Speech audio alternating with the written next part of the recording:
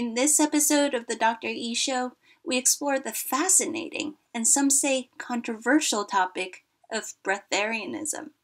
This idea that some people, such as certain yogis or qigong masters, may be able to cultivate such high energy states that they can go for long periods with little or no physical food. Full disclaimer, this episode is not here to suggest anybody stop eating. Please do not engage in prolonged fasting without careful research and preparation and professional supervision. Please, always, safety first. Hello, this is Dr. Edith Ubuntu Chan. Welcome to the Dr. E Show, a show exploring the frontiers of our human possibilities in areas like health and wellness, science and spirituality, quantum biology, and conscious living, so that together we can awaken the best of ourselves and create our most joyful and fulfilling lives.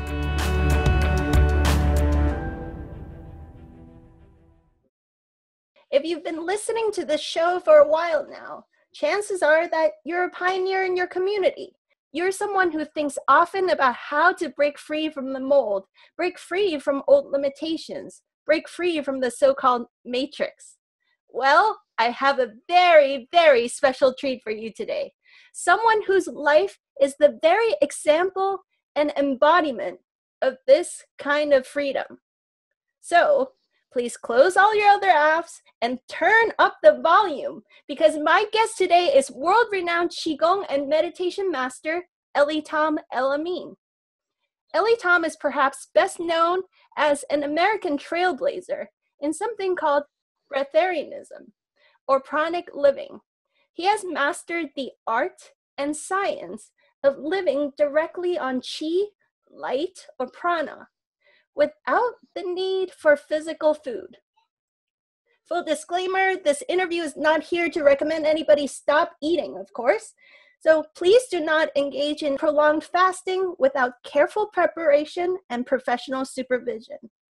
Instead, Ellie Tom's example and teachings open us to brand new possibilities in the magic and wonder of life. Today, Ellie Tom travels all around the world sharing his unique blend of wisdom, healing technology, laughter, and humor, bursting hearts and minds open everywhere he goes. So, please help me in welcoming the author of It's Okay to Be Healthy and Human Photosynthesis 101, the man who has the most awesome and infectious laugh I have ever heard, the one, the only, Ellie Tom El-Amin. Yay! Welcome, Ellie Tom. Hey, hi there. I'm so glad on that great introduction you gave. Yeah. I'll do my best to fulfill. Well, so some of our audience have heard of you, of course, but some of us are new to you. Could you please give us an introduction? How a guy from Ohio who grew up in a family that ate lots of heavy soul food became a Qigong master that lives on light. Tell us about your background and your journey. Oh, absolutely. Well, this particular journey started because of health problems. I found myself on the standard American diet, and I began to keep gaining weight. However, everybody in my reality was overweight, so I thought it was normal. But then again, there's something inside me say, you know better than this. You're too young to be like this in this type of condition. Yeah. So I began to really worry about my health, and my health really felt bad. Then one day a man just walked up to me, because this is the universe. When you really want to learn something, it sends people and resources to you. Yes. So he told me, just leave meat alone. When he told me that, I was so desperate at the time, I did it right away. And sure enough, as I changed my diet and went to something lighter, I began to see myself lose weight. I began to feel better. And that right there, I could say, started my journey dealing with different types of food in relationship to my body. How long ago was that beginning? This was about 18 years ago. Wow. Close to 2 decades. Wow. So to tell about people's journey, usually when the system is invisible until it goes down. So just like anybody, when you get in trouble mentally or physically, that's when you start seeking answers. So when I seen that magic take place on my body, I began to seek higher level diet changes. So I went and learned more about live and raw foods, dealing with the enzymes. Then I began to learn more about meditation. And this is what led me to be who I am now in Qigong and meditation master. Of course, everybody, they learn the little things about the energy centers, the chakras, but then it's about taking it seriously, Yeah. really putting it to work for you. Yes. And that's what I did. So over a period of time, I've seen these different meditations really improve my health, opening up these energy centers and channels. And I understood that there's something to this. There's a relationship on meditation, and it should bring forth health, and also coupled with diet. So as I put all of this together, one day I'm proud of myself because I'm 80% live and raw foods. And this woman walked up to me and said, "Oh, but there's breatharians. There's people who don't live without food." And I said, "What? Wait a minute. I got to go find out more about this."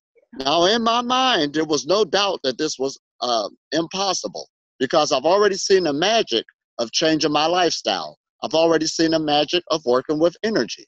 Mm-hmm. So I was not a skeptic at all. I wanted to go and make this happen, but I wanted to go find more information. So immediately I went on the internet, and at that time, close to 2 decades ago, there wasn't that much information like it is today. Right. And I make that happen too, to put as much information out there as possible so people won't have to go through what I went through. Right. But anyway, was lucky enough to find a book by Jasmine Hing dealing with living on light in the 21-day process. Real good writing of the time, which helped me to get where I'm at now. So anyway, as I read the book and really got into it, the only difficulty I had was due to my life at the time, just starting a job, getting married. I could not take 21 days off. Mm-hmm. Oh, what am I going to do? Mm-hmm. But I remember by me putting this application in diet, seeing these improvements, me exploring energy work, the different forms of it, dealing with the energy centers, chakras, nadis, really learning all of this and what this is about, I realized that I have access to energy. It's free. And with will and dedication and the right knowledge, I can make this happen. So I took the process of actually lightening up my diet, bringing in more energy and chi within the body in my lifestyle, not overdoing it, not starving yourself, really going deeper into listening to my body. Mm-hmm. And each stage I went to, the way the indication you know you're bringing more energy into your body is by your health. That's an indicator. Mm-hmm. You shouldn't go backwards. You shouldn't look anorexic. You should be able to get energetically stronger, physically stronger. Do you understand? That's good. This in preparation of the 21-day process, you started just really focusing on optimizing your energy system first before you even entered the 21-day process. Absolutely. Yeah. Because the thing about that, seriously. Yeah. oh, exactly. And some man just asked me yesterday about the 21-day process versus the process I was just telling you about lightening up your diet. Yeah. I said they're combined because eventually if you stay on the process of working on yourself and working on your health, you do have the ability, eventually you're going to meet a 21-day process and beyond, because you have the ability to bring a higher light quotient into the body where you will eat very less or none at all. Now, for those who don't know what breatharianism is, or it is new to them, it's not about leaving food alone altogether. And actually, food is a small aspect on what we're talking about, on bringing more light into the body. Mm-hmm. A breatharian is basically a person who has worked towards living a stress-free life, physically, emotionally, and mentally. When that stress leaves the body, it automatically brings more light into the body. And what we mean by that is because we are part of nature. Your body is self-sustaining. And once you become more in alignment with nature, it automatically, naturally will bring more light into the body. And by you knowing that you can take us to that direction now, before we didn't know. So there was this roof on us. But now you're saying, I can bring this in for my health, wellness, and well-being, and it will better your whole life. And the indicators you'll see is better health, mental clarity, and you will actually be happy, because health, light, and living on prana is all happiness down the board. And that's usually what human beings seek in order to live a good life. Wow. Okay, so you created a really powerful foundation of taking beautiful care of your health. You are already raw, most 80% raw, 100% Right. vegan, and Absolutely. meditating lots, taking great care of your health before you Absolutely. started the And 21-day process. before I even started it, and due to the group I was with a Hebrew group at the time they kept the Shabbat, and in their policy, it was fasting once a week. So therefore, I also had that in my lifestyle. Now, to tell you about that, when people call me now about what should I begin, where should I do, I tell them immediately to fast once a week. What that does, it works discipline within the mind. Try to keep a set day. And usually when you come in just fasting once a week in your lifestyle, um, at first it's hard, start where you're at. But over a period of time, your body will get used to that new cycle, and you'll find yourself not eating, not drinking, going through a whole day, and it become easy. That's another indication that more light is into your body. So we do have a body intelligence, and we are creatures of habits. When you start developing a new habit, of course, it always starts out awkward, but over a period of time, that habit becomes easy, simple, and then you can work on taking more days. Too many people find out that you can live without eating, or they'll learn about it, and they want to immediately take all these big days like they're going to become a breatharian. It does not work like that, because it's working on a physical level, it's working on us emotionally, on a cellular level, cleaning out old traumas. This is all part of the process. Not eating is a byproduct of you're working on your emotional and mental condition. Yes. A lot of, Hallelujah. Thank you. Yes.